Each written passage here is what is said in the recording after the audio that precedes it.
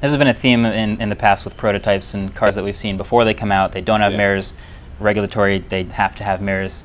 Is there an advantage to not having mirrors, or is is it just aerodynamic, or is there more to it? Now it's actually surprisingly how the mirrors, particularly at high speeds, can have quite a big effect on the drag of a car. They're like little air brakes, basically. Like typical car side mirrors reduce a highway range by around 5%. Wow.